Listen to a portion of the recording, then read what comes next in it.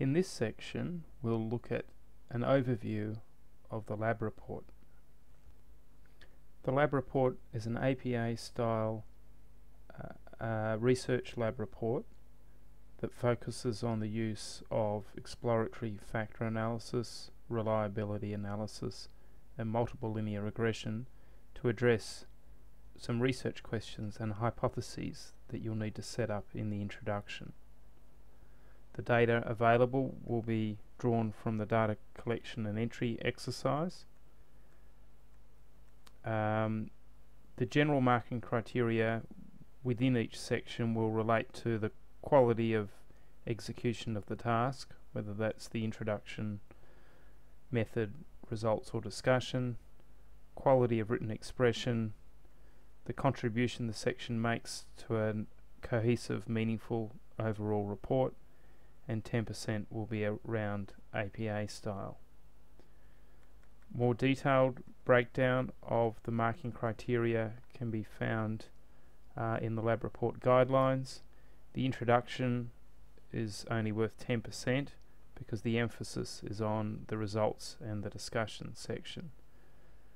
The overall word count is 3,000 words plus 10%, which is all inclusive of everything between the beginning of the intro and end of discussion, and these are some suggested word counts per section.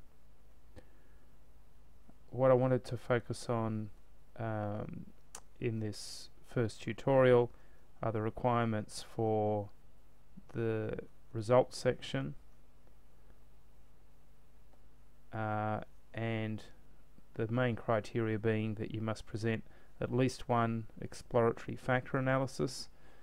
That will most likely be of either the student satisfaction questions or the time management questions. Pick one or the other to focus on.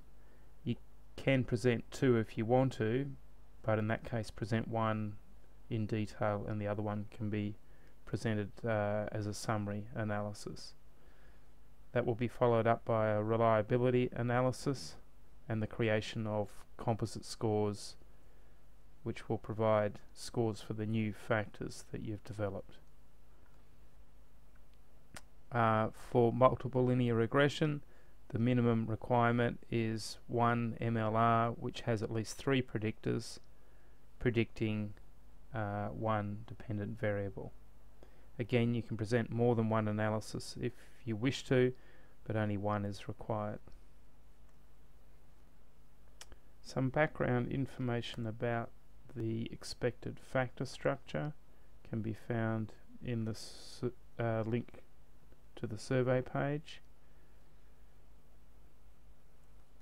For example, for student satisfaction, we might expect the items to cluster into education and teaching, an education and teaching factor, social satisfaction, administrative and support, and flexibility of learning, technology, library related aspects of satisfaction, utility and relevance of degree, and layout and navigability of campus.